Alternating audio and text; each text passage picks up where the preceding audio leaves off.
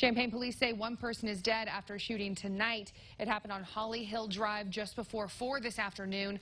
That's off of Garden Hills Drive. When officers got on scene, they found a man with a gunshot to the chest.